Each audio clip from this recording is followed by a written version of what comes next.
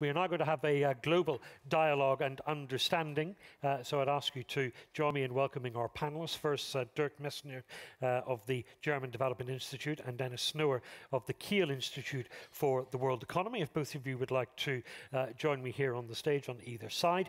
They are joined by Carlos Lopes, who's from the University of Capetown, Rohinton Medhora, who's from the Center for International Governance Innovation, and Zhang, who's from the Institute of World Economics and Politics at the Chinese Academy of Social Sciences. And they are rejoined by our two earlier contributors, Lars, Hendrik, Röller and Beatriz, Nofal. A round of applause for all of them, please.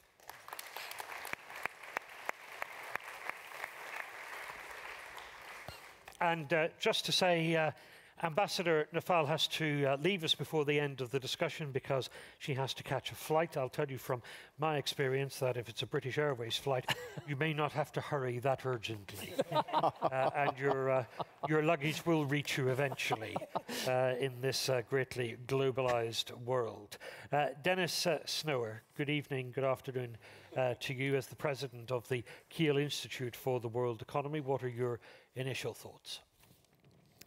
I am struck by one theme that seems to be emerging again and again through the course of all these different discussions concerning the different points on the German agenda, which is that the process of economic progress may somehow come adrift from social prosperity. And the need to focus economies, focus politics on human needs is crying out to us. And if the citizens of the G20 were aware that their leaders are focused on human needs, I think they would be very reassured. Beatriz, Nofal, that chimes with some of the remarks that you were making earlier, this need to refocus the agenda on human need. Exactly. This need to change priorities. If you just take the microphone there, please. Sorry. This need to change priorities was present throughout the conference, the G20 conference, both in the first session. Gabriela Ramos talked about the OECD Sherpa, about the need to change the growth model. In the last session, thinking about the new paradigm, also the growth model, Richard Salmons just mentioned. Well, the seeds of that were planted with the German presidency, I have to say. There are some elements there planted that are very important to give continuity to this agenda. I focusing on people's needs or people-centered growth also brings the issue of social justice, which is a key issue on the table. Thank you. Carlos Lopes, once upon a time you were the Executive Secretary at the UN Economic Commission for Africa. Those points about the need to reshape the agenda, to focus more on human needs, a more human focus. Do you agree with those? Do they resonate with you? Well, resonating doesn't mean necessarily this is a legitimate process for the G20 to be the protagonist. Because you see, I see four paradoxes that are emerging from the G20 process. The first paradox is that we are talking about inclusiveness by an exclusive group. And therefore, you know, we have all this lingo about how we should be more inclusive, how we should be more participatory. But in fact, you know, it's an exclusive group that is excluding, for the matter, a very important constituency for that type of debate, which are the Africans, because you only have South Africa as a member of the group. Even with these characteristics that in terms of GDP composition, depending on how you calculate it, you know, Egypt and Nigeria probably would qualify to be in the group as well, because there is an underestimation of GDP in Africa overall. The second paradox is that we have a crisis of legitimacy that derives from representativeness. We say that the Security Council is not representative, so we replace it by a mechanism, the G20, that is also not representative. And we have to figure, why is it that some of these agenda items are populating the T20 process, the G20 process, when in fact, you know, they have been the subject of other initiatives and other processes that are more representative. The third paradox is that you have an expansion of the G20 agenda at a time where there is a crisis in the agenda that is already in existence. You have obviously the beginnings of the G20 that were associated with the financial crisis. And now it's expanding way beyond the financial at a time where they can't fix the financial. So this is, for me, a very interesting development. And finally, I would say that you have also a decoupling of the debate from social gains versus economic growth. We just heard Richard mentioning it and say this decoupling is actually not witnessed the same way in different parts of the geography. Obviously, for industrialized economies and very well-established mature economies, there is a decoupling. There is a decoupling because technological progress is not producing gains in productivity. You have, basically stagnating social gains and even stagnating growth sometimes. But when there is growth, there is no social gains because the crisis of the model is the crisis of demography that we'll probably cover. But it's not the same story in Africa. It's not the same story in parts of Asia, for sure. And I think, there is this element that is missing in the debate. So for me, these four paradoxes are important from the vantage point where I sit. It's a debate that is still about Africa, not with Africa. Thank you. Zhang Yuyan from the Chinese Academy of Social Sciences. Yeah, I strongly, support your idea that is the meeting the human needs should reshape the agenda of G20. But at the same time, we should also remember that different people has different concerns. Especially there is a gap between the advanced economies and developing the emerging economies when they think about the needs, the human needs, because of there is a different level of development among different countries. So personally, I agree with you, but in particular, we need to we cannot neglect the differences when we define the human need. Thank you. Dennis, did you want to reply to that before I bring Rohinton into the discussion? I think we should all be very clear that poor countries need economic development and material needs which economics furnishes will be absolutely central to developing their social prosperity as well. As we become more advanced, it's possible that the two decouple, and the fact that there is a lot of discontent in many countries, particularly the advanced ones, but some developing ones as well, shows that it is important simply to focus on human needs. Now, I agree with you that we haven't solved the financial problems, but that should not absolve us from ignoring human needs, even when these human needs cannot be accounted for by GDP alone. Carlos Lopes? Well, you see, we never discussed the real issues because they are a bit disruptive. Like, for instance, demography. If we were looking into the demographic tectonic shifts the way we should, we'd actually be welcoming migration. Everybody agrees with that. If you have an aging population in the most mature economies, and about 1/4 of the population is already 65 or older, and they are going to be 3/4 by 2065, it's obvious that they need either to produce babies, or some would say produce robots, but also, they have to accept some migrants. And I think because this discussion is not taking place, we decontextualize the migration, let's say from Africa, because I'm talking from an African perspective. We have about 2 million Africans that migrate outside the continent per year.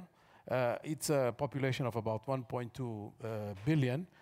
In fact, this is about 1/5 of the number of migrants that go out of China. So we actually are associating poverty with that migration, when in fact we are talking about human mobility dimensions that we refuse to discuss. So that is the real human dimension that I would like to discuss. But thank you. I want a quick thought from Zhang Yuyan, using that microphone, and then we move the panel on. Carry on. Dr. Messner mentioned the GDP. We cannot, make the GDP growth as a single, objective. I totally agree with you. GDP is a commonly used, a measurement when we calculate the amount of output. But there is some problem with that index.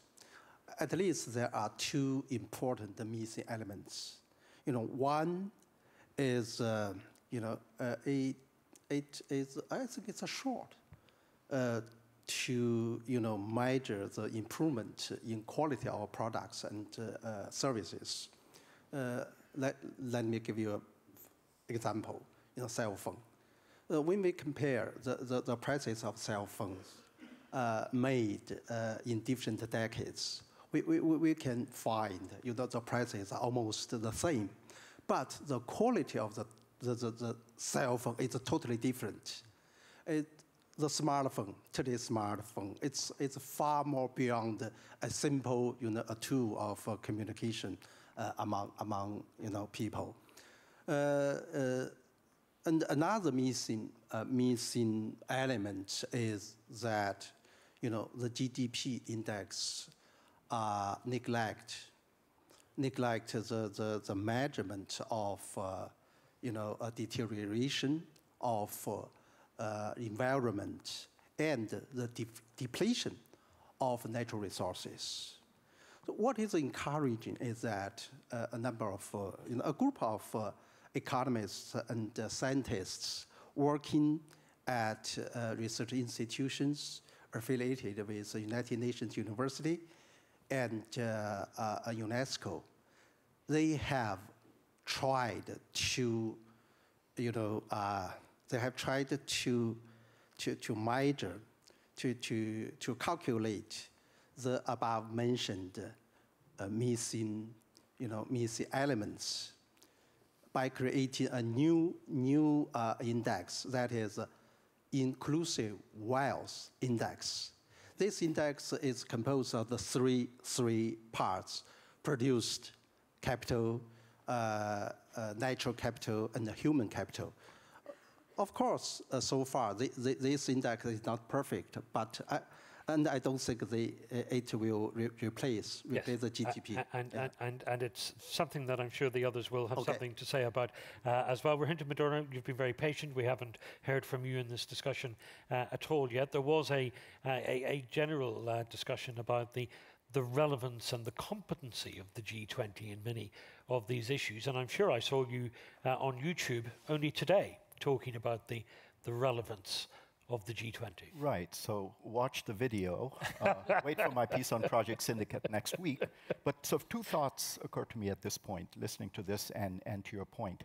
One is that the G20, by the way, which is 19 countries, not 20, as you would recall, Nigeria was supposed to be in that 20, and at the last minute did not make it because of it. So I endorsed a point about Nigeria and Egypt. So let's say it's a G21 and it is more inclusive. The question still is that the G20 began as an economic forum.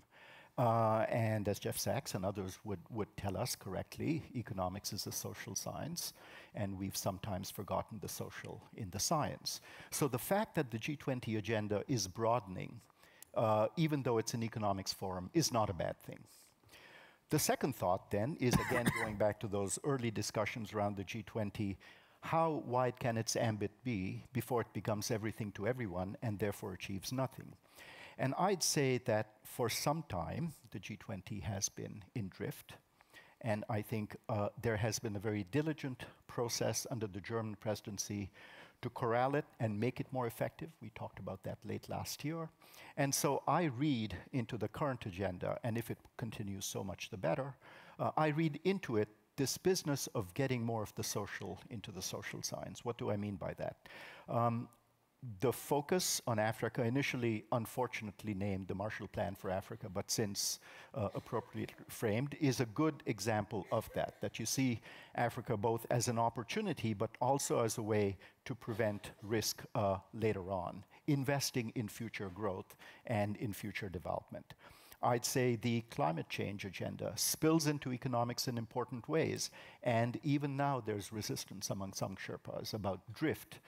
I don't think it's drift to talk about things like climate change and innovation policy and new technology. So I think we have to get that balance right. We're on the right track, but only time will tell. Climate change is on your agenda? Yes, of course. Yes, says Argentina. Thank you very much. Dirk Messner, the director of the German Development Institute. Welcome to our discussion. Your perspectives. Yeah, thank you very much. Yeah, first of all, I would like to emphasize that Richard and Beatriz, you mentioned the issue of societies under stress, and this goes beyond actually Gini indices or something like that. You talked about acceleration of modernization, you talked about acceleration of technological change. Akerlof yesterday talked about the issue of identity of people, their place in the world, social recognition of people. No? And the lessons learned, I think, from our discussion is that if we don't get these kind of things right, this translates into right-wing populism, our country first. So it's related to the global governance issue. If we don't get the equity issue right, if you don't get this societies under stress challenges right, we will not make any progress when it comes to global governance. And the second issue which I wanted to emphasize, this comes back to the United States. No, you wanted to talk about the United States, so I will talk about the United States. Thank you for naming them. Yeah, very briefly, because I think when we reflect about global governance, we need to think how to substitute things which the United States now might not deliver. So contributions to the United Nations, contributions to global aid, contributions to reducing emissions, contributions to the global to the Green Investment Fund. No? So we have the president of the Green Investment Fund here. So one of the challenges now is how are we going to challenge, how are we going to manage these challenges, which are going to be produced by the administration of the President Donald Trump. Thank you. Lars Hendrik Röller. What do you make of what you've heard so far? Oh, yes, Beatriz. One challenge? With the microphone. Sorry, can I add one challenge to that? Changes in financial regulation that may bring us back to the situation in 2007. Right. Thank you. Yeah, no, I agree a lot also with this focus on social issues and inclusiveness, which is what we've done. I understand the point, your four paradox about, the first one about, the G20 being, exclusive. We're actually 35. We have a compact with Africa, not for Africa, which we're going to organize on the 12th and 13th. I think, some of you are very much involved in that. So it's not perfect, and you can certainly criticize it, but we, the glass is half full. We try to be more inclusive, and we need to be even more inclusive and as exclusive as we can, and still be practical. So I think it's actually, okay, it's the biggest economies in the world. Maybe we should add one or two more, or maybe more countries. There are costs to doing that. But the fact that, and it's not also academics who meet and discuss win-win situations in their models, and I'm an academic myself. It's the politicians who have their agendas. Some of them we don't agree with. In fact, we don't necessarily agree with each other's agendas. And you may agree with some of them or not agree with some of them, and I won't, but it's essentially them knocking their heads. And, if we can sort of focus the agenda on people's needs, actually, I think we've always think about people's needs. I don't understand this discussion very well. I think it's hard choices, and it's special interest groups. In Germany, you don't get elected if you don't think about people's needs. It's very much members of parliaments have the parliamentary districts. They talk to them every weekend. So I think it's not that they're too, let me be blunt, too stupid, and need to tell them, let's focus more on people's needs. We smart academics know it better.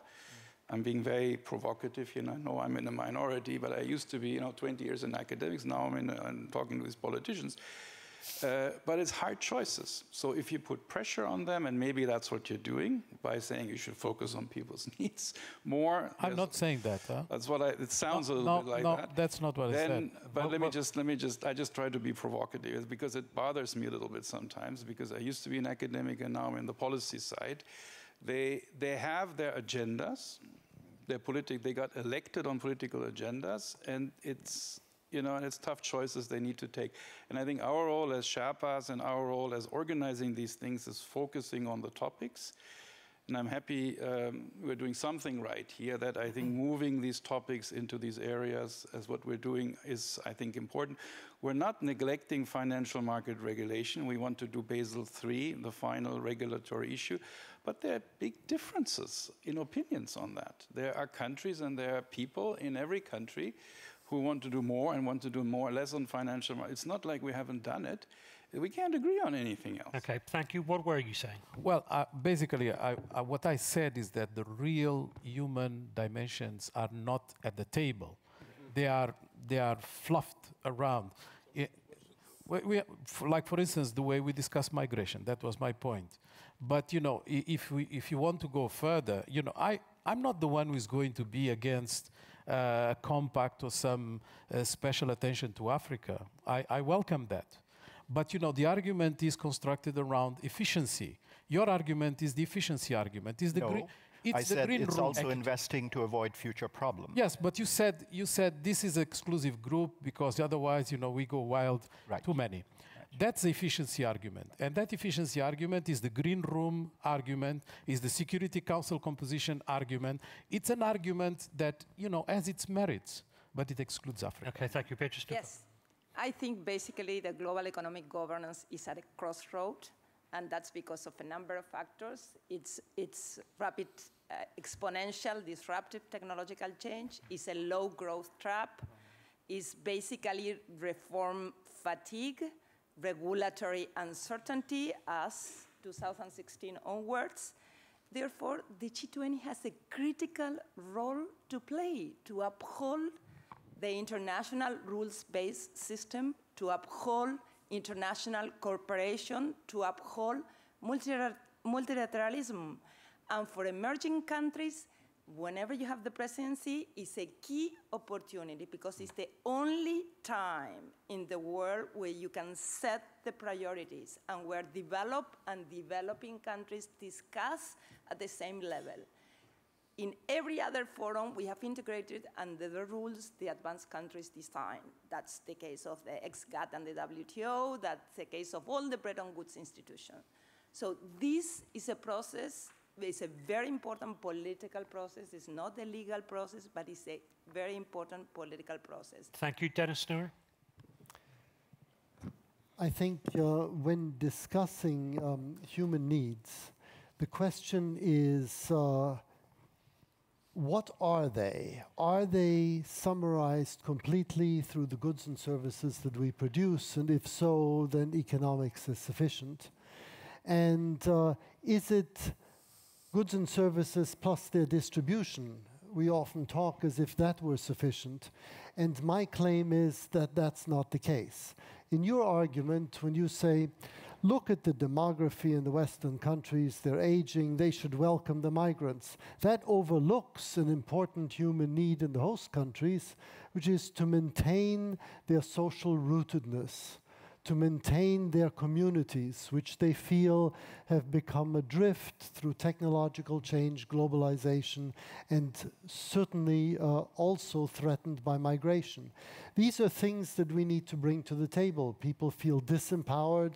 They feel they don't have an opportunity for social solidarity. These things cannot be measured easily through standard economic measures. Thank you. Dirk Messner. Yeah, I wanted to mention what we discussed during the last 2 days, which is the time dimension. I understand all these difficulties in organizing consensus in the G20, but what we discussed is that there are 3 big multipliers of inequalities and stress on societies, and those are climate change, digitalization, next wave of infrastructures, and all these kind of things are happening during the next 15 to 20 years. So I would like to stress this, so we can push things into the right direction, but we can move into completely meaningless direction and multiplying the inequality issues which we are mentioning here. So time is critical. Thank you, Zhang. Yuyan, using the microphone, please. I'd like to see, so my comments on the human needs. You know, human needs, human beings have different dimensions of needs. So the problem is the ordering, the priorities, which is the most important, which is requires to be met first. So priorities and the sequences matters a lot, and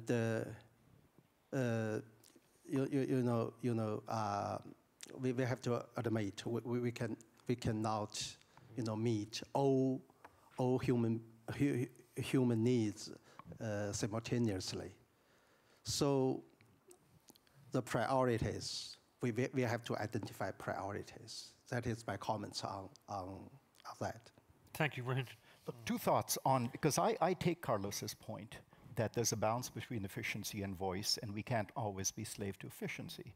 My sense is, if all it were voice, we wouldn't have needed the G20 and the UN would work just fine, and we know that story. So I think there's a couple of quick fixes that the group might consider. I'd certainly say move to the G21. The other suggestion that has been made is that G20 decisions be ratified in the General Assembly. So it's not as if we can't get it right, but remember, this group came together in crisis and things had to be done.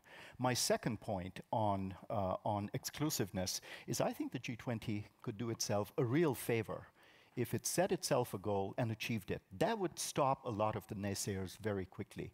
And the fact is, even on some of the financial sector reforms, and you alluded to them, we have made progress that's, to put it politely, painful and slow.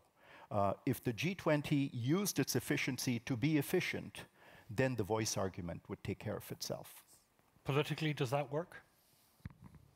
I'm not sure exactly. I mean, actually, we set ourselves goals in the G20, even quantitative goals. Not in financial market regulation, I think is a slightly different one, but in labor market, in women participation, and others. So we set quantitative goals. It's always a difficult one because a lot of leaders don't want to submit themselves in this sort of soft G20 context to hard quantitative goals. We try this very hard because, sometimes we want to show that we've actually achieved something also quantitative in the G20. And then one can look at the accountability. I said that earlier. I think the accountability is also important.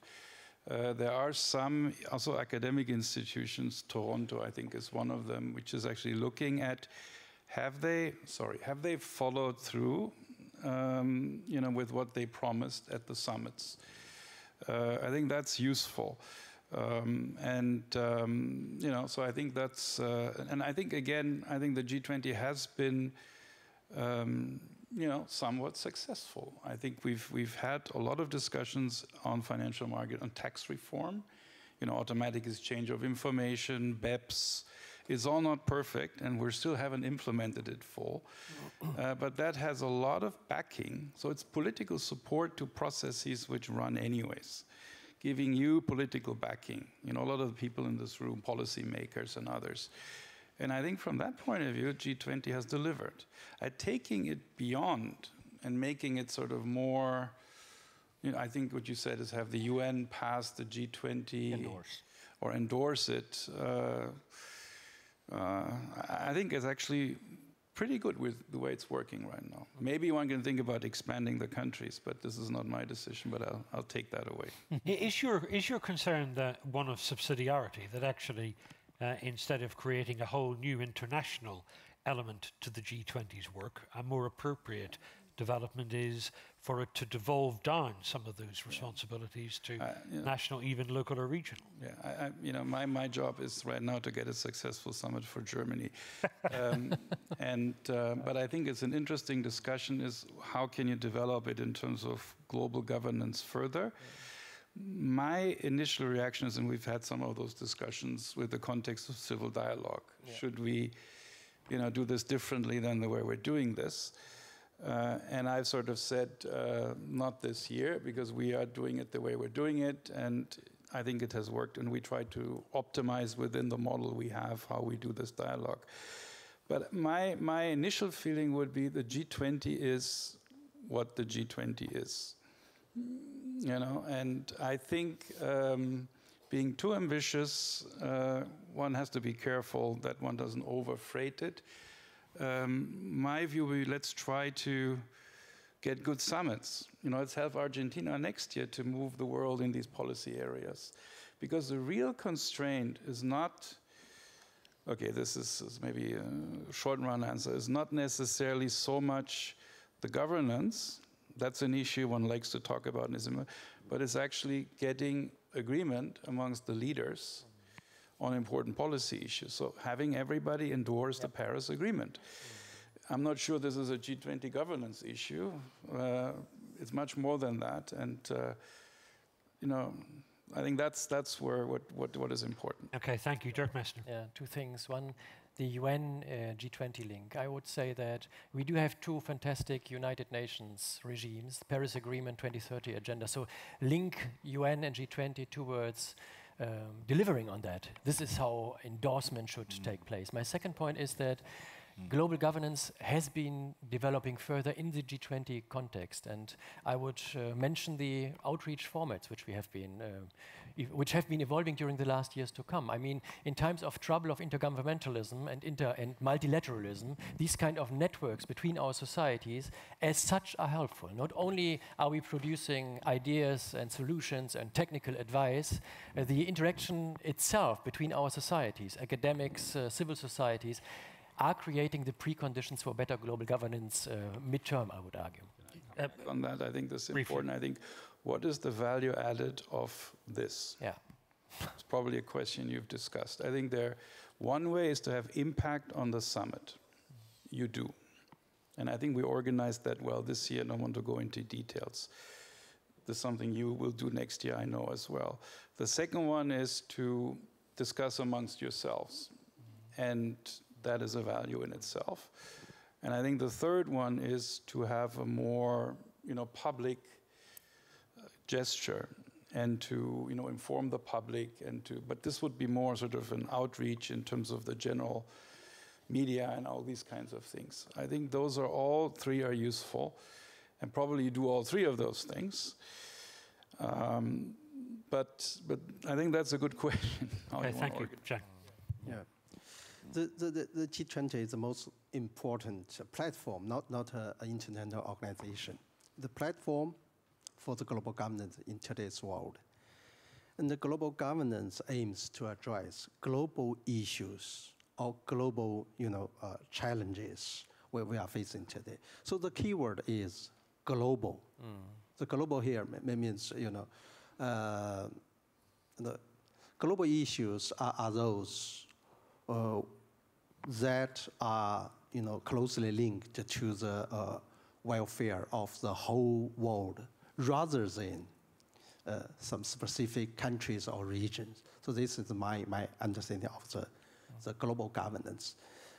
My second point is that we need to think about the division of labor among different international organizations. The G20 has its own function, but at the same time, other international organizations like United Nations, IMF, World Bank, and so on and so forth, they have their own functions. So how can we improve the division of labor among these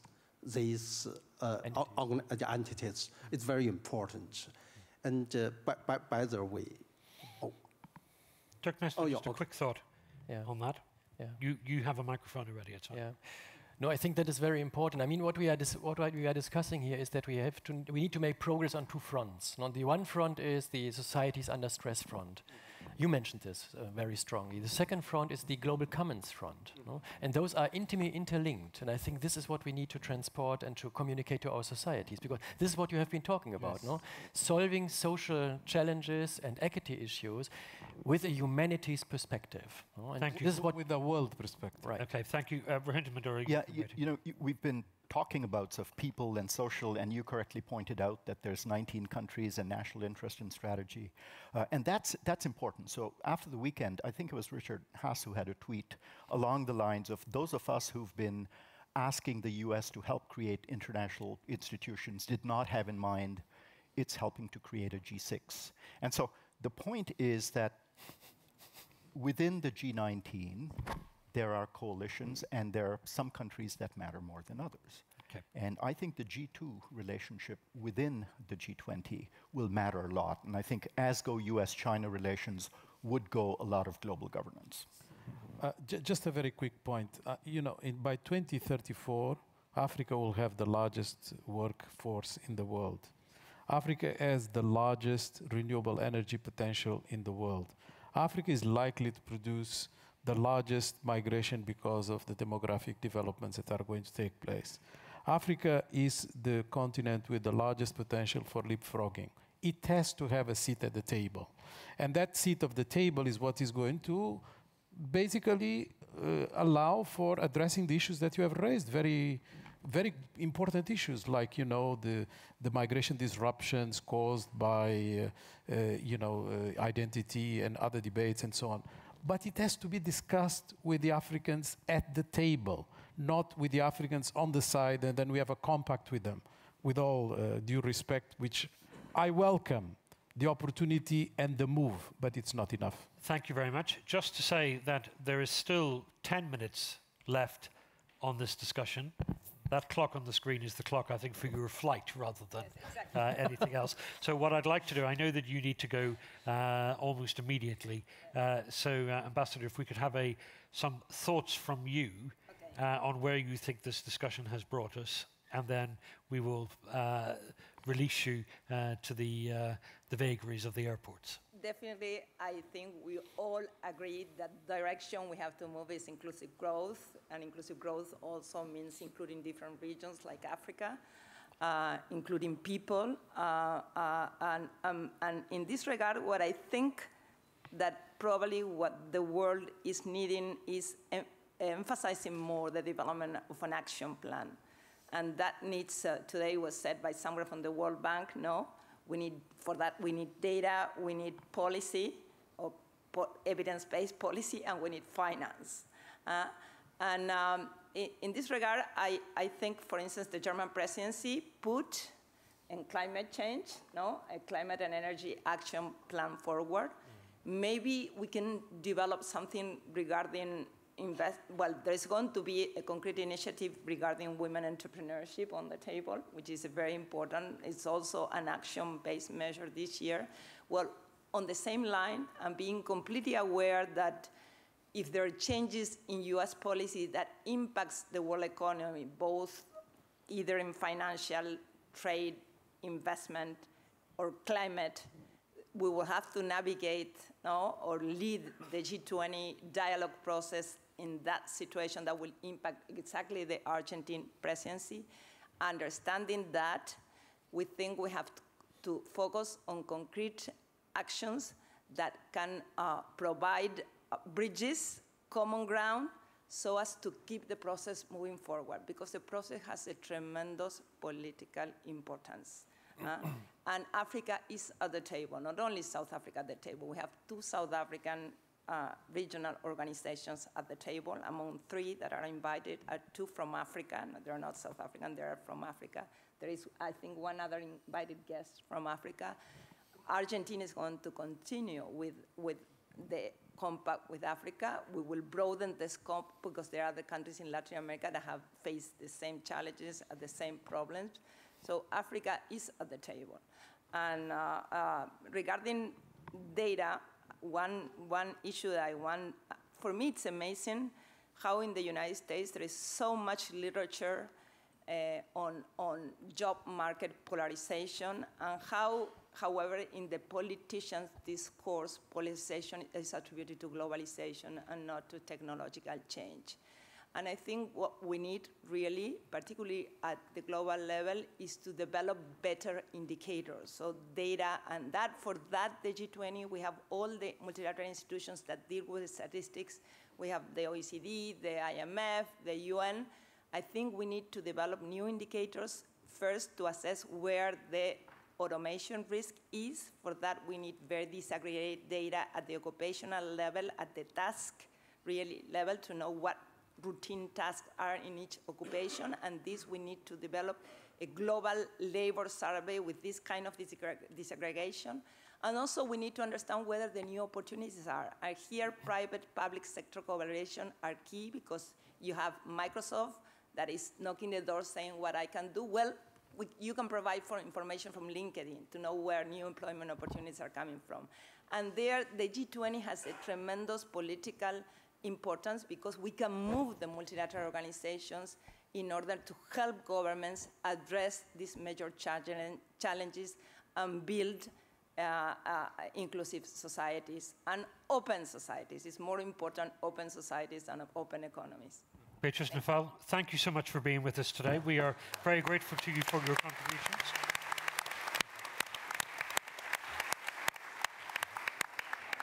I did also say that we wanted to have an input and contribution from those of you who've been enjoying and listening to this debate. So if you have an observation you want to make, a question that you want to ask, then now is the time to raise your hand. We have several hands over here. We have two over here as well. Let's start with the closest. Hello, everyone. My name is Ken. I'm from South Africa. I'm here as a young global changer.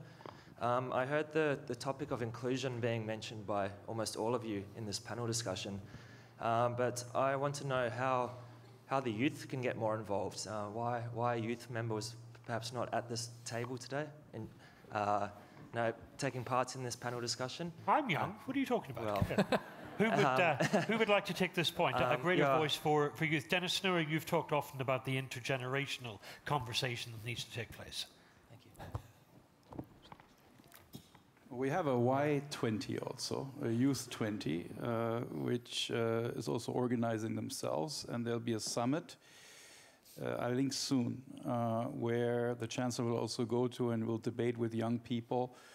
So, you know, like the T20, I think the T20 is a little larger, but there's a Youth 20 where we discuss that with young people. So I think it's important. Thank you very much. The next observation, please. Go ahead. What's this box? The box is a microphone. It's a microphone. Yeah. So my name is Austin, and I am a young global changer and an American. And so I've heard the reference a lot to my country's role in this process throughout the week, both in very direct messages and implied ones. And like many people in this room, I find it daunting that one political agent can upend international cooperation. So how do you think the G20 process can best correct imbalances when maybe the lead figureheads at the table might not be able to reach agreements? And do you think a more inclusive process could help kind of correct that balance? And thank you. You'll get your opportunity to speak in 15 minutes. How do you inoculate the G20 from Trump? No, I think the example of the G7 was very interesting now. 6 countries opting for climate change and making this visible and making the division visible. And I'm expecting something like that, a debate on climate change and other issues. At the end of the day, it will be important how many countries are coming together to implement international regimes, which we have all decided upon in 2015. So making this visible is, for me, the most important thing. This has to do with accountability also. Thank you very much. Question from here. I'm Andrew from IRIA, Economic Research Institute for ASEAN and East Asia. Actually, when we met last time in December, and now there is a lot of changes. The policies are changing, and the governments are changing, and the G20 leaders are changing. So we should make an appeal, particularly to have some continuity. There are 3 areas that need. One is the free trade. Second thing is the global connectivity. And third one is the inclusive and sustainable growth. I think you should emphasize to the G20 for the next presidency. This is my appeal. Thank you very much. There was a hand further along who had their hand up. Please go ahead. Yeah, Julia Leininger from the German Development Institute. Actually, we are all here because we believe in evidence-based policies. At the same time, policies are made with the values of people. That's what we observe in the US, for instance. So my question is, how can we, as researchers, politicians, link the evidence with the values to reach out to these people. Thank you. And if you pass it to the hand in front of you, we'll take that question as well before we go back to the panel. Yeah, I mean, from the day one, it was very clear. There's an elephant in the room. And I think it came out very clear, whether it's G19+1 or G6+1, we're talking United States and President Donald Trump. I'll just push the boundaries to what our young leader had said. Let's try to be a little creative. Let's imagine President Trump says there are 3 specific issues he would unconditionally support or implement on G20. What would be those 3 things that this panel would ask his support from? Okay, thank you very much. If someone in the panel wants to digest and answer that, and we'll get the microphone over to the side of the room as well, please. And that is why, Lars, Hendrik, the microphone is in a box, so we can throw it like that. How nice. Somebody speak. Thank you so much. My name is Naoko Ishii. I'm the CEO of the GF, Global Environment Facility. Today I have had a lot of great things at the efficiency versus voice, or the women, or the gender, or the health, or human well-being. But one thing I haven't really had much is actually environmental sustainability, which is the foundation of the entire SDG. And I'm just wondering, for instance, Rick Salmons mentioned about complacency in the human being, that our growth pattern. And I'm just wondering, this G20 is a kind of ignoring that this environmental sustainability as a very important the foundation for the future, or it's just a kind of ignorance of that. By the way, I'm not a green person. I have been working for the Ministry of Finance for 30 years. I'm more like a combated economist, combated maybe the environmentalist, but I just am so curious that are we missing something very, very important thing for the future? Okay, thank you very much. We heard a wide range of views and perspectives there. Dennis Snower, could I ask you to perhaps draw some of those together? At the heart of this is the effectiveness of bodies like the G20 and the limits of their competence and the balance that they strike in terms of whether it's social issues, economic issues, or issues around empowerment or climate change. I think the G20 has an extremely important role because its mandate is flexible. It has lots of opportunities for face-to-face contact between leaders. It has lots of expert groups. And this combination allows it to do what it should be doing, which is to focus on major human needs. And therefore, it is not surprising that its agenda has changed. And the agenda now focuses to some degree on the things that are troubling people. Now, with regard to 3 issues that President Trump may find important, one we already know, and that is the fight against protectionism. That is something that has been agreed at the G7.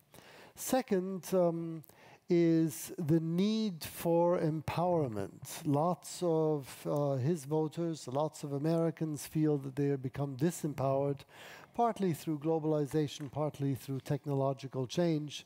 And the need for training and labor market integration is something that he has acknowledged and one can build on. Thank you very much. I'm going to get one final sentence from, or 3 contributors from Rohinton, Medhora, from Zhang, Yuyan, and also from Carlos Lopes. If I get Carlos, I'll start with you. Well, maybe just to know one question about climate change and the fact that, you know, Africa would like to enter the discussion about climate change as part of the solution and not just as a recipient of some capacity development activities, as good as they may be.